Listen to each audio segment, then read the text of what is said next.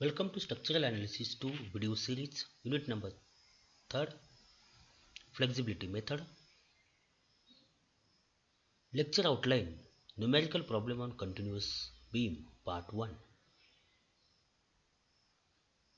Problem statement as follows. Analyze the two-span continuous beam shown in figure. By flexibility method, draw bending moment and shear force diagram. So in the given figure, AB span loaded with the 10 kN per meter UDL.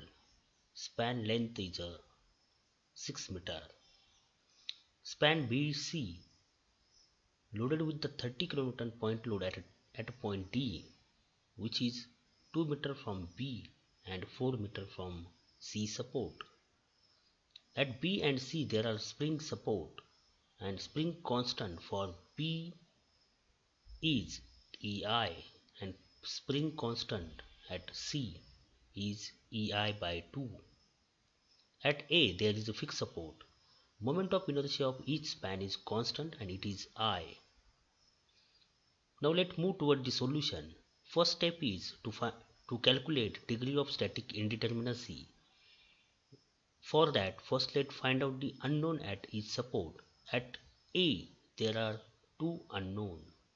Neglect the horizontal reaction. At B, there is one unknown. And at C, again there is one unknown. So it is a spring force. So total unknown are 4 in number, and we having a two equilibrium equation. Neglect now horizontal equilibrium equation. Summation fx is equal to 0. So to get the degree of static indeterminacy, we have to first find out the unknown reaction and then minus the equilibrium equation. We having a degree of static indeterminacy 2. So let these degree of static indeterminacy, let's say VB and VC. So these are nothing but the redundant, and let assign that redundant location, and that location is at B and at C. So these are the two redundant force. If we remove this redundant, we can solve this structure by just using three equilibrium equation. So redundant means after removing the force, we can able to solve it by we make it a determinate structure and without disturbing the stability of a structure. So that forces are called as redundant. So these are the redundant forces, and we calling it as or assigning the direction to the redundant. So their coordinates are nothing but the VB and VC at the location of B and C. Now let move toward the displacement corresponding to the redundant in the original structure. Now our redundant at B and at C. So whether there is any force acting in the direction of redundant, that we have to calculate. Now our redundant are nothing but the reaction, those are in vertical form. So action along their direction will be a force, vertical force. So there is no such vertical force acting at B and C, but there is a spring force which will be act in opposite direction of redundant. So that we have to consider as dq1 and dq2. So let calculate that spring force, that is a opposite to the spring force, and the displacement will be a 1 by kb into vb minus, now kb at b is ei into vb, and second displacement in the direction of redundant 1 upon kc into vc, that means minus 2 upon ei into vc by putting the value of kc as ei by 2. So finally we having this displacement vector. Let's take down this 1 upon ei outside, so minus vb divided by minus 2 vc. Now next step, get the release structure. So remove the redundant forces and get the release structure with the load. So this structure is now determinate structure. In second structure, now apply the unit force in the direction of redundant VB as Q1 is equal to 1. With do not consider the loading. So this is a release structure with Q1 is equal to 1. Then next release structure is apply the unit force in the direction of second redundant without considering the loading. So this is a release structure with Q2 is equal to 1. Now displacement analysis of a release structure with the load. For that, sign conventions. Hogging, we have to consider negative sign, and for sagging the sign is positive 1. So to do the displacement analysis, first we have to consider zone. So consider the zone. First one is your C, B is our span, but point load is acting at 30 kN, and let mark that location as a D. So whenever there is a point load, there you have to mark the location. So first zone is CD zone, and the origin for the zone or calculation is C is origin, moment of inertia is I, and limit.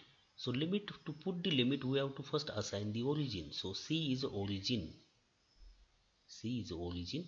Now locate this C and D point with respect to origin.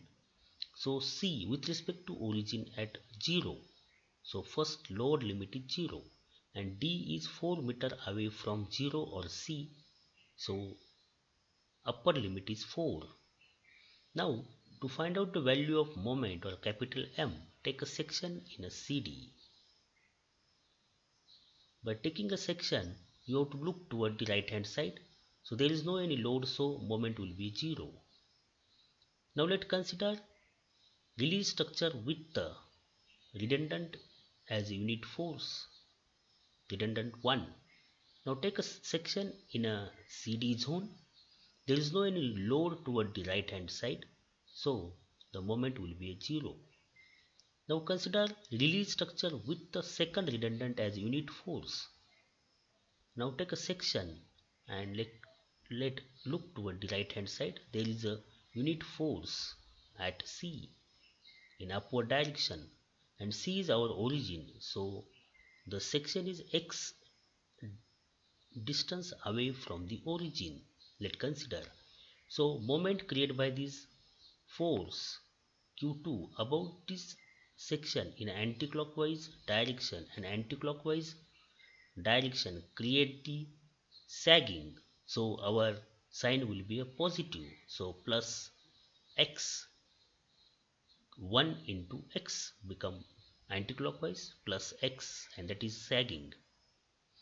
Now consider next zone, DB zone. Now first the origin is again same, C is origin, moment of inertia is I, and now let's calculate the limit. Now D is, now if C is origin, now D is how much distance away from the C or origin? 4 meter. So first lower limit is 4. Now B point, how much distance away from the origin? Now B is 6 meter away from the origin C. So upper limit is 6.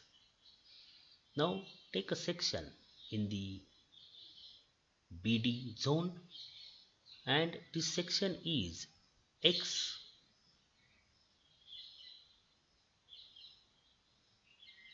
distance away from C.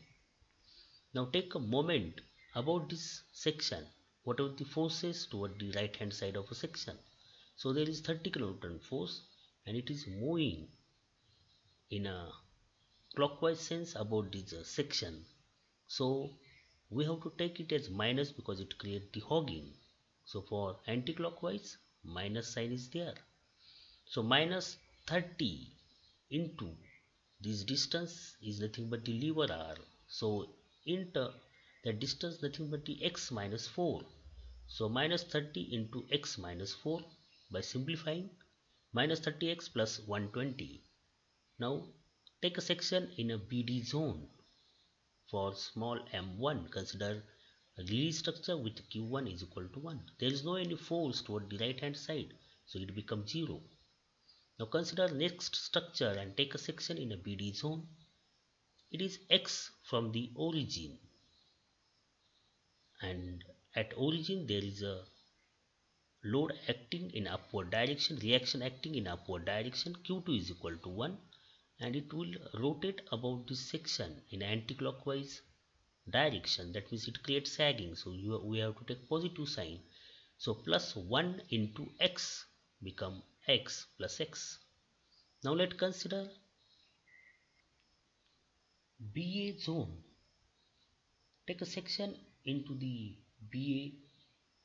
Now this is a section taken in a BA zone and origin is C.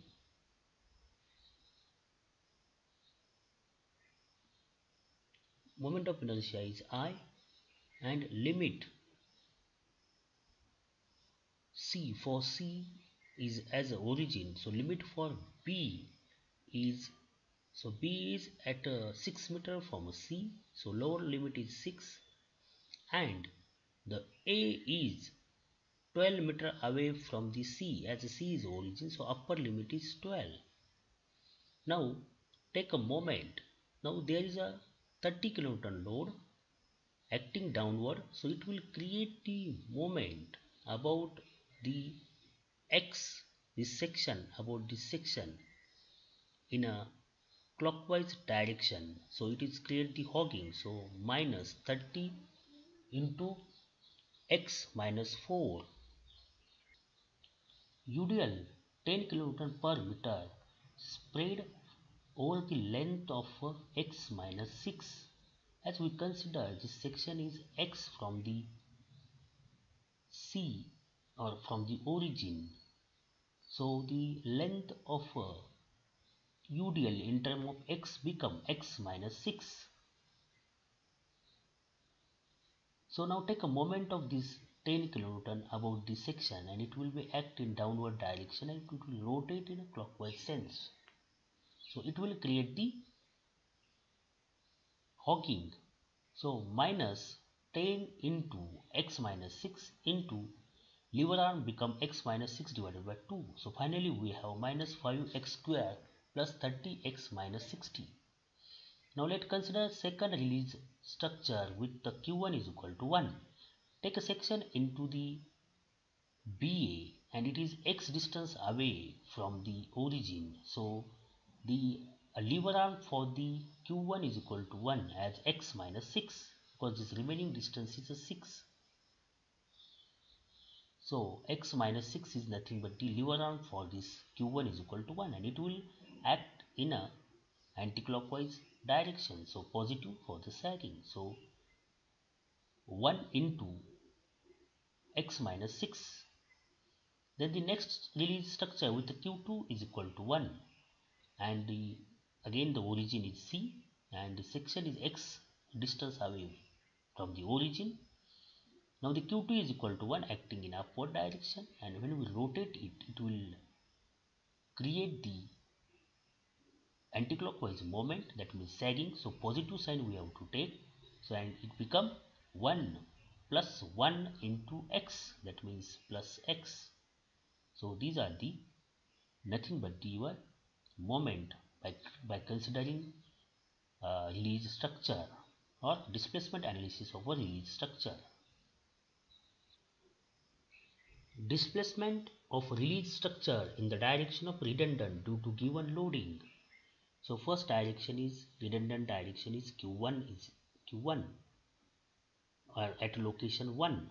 So dql1 is equal to integrating from 0 to L capital M into small m1 divided by EI into dx.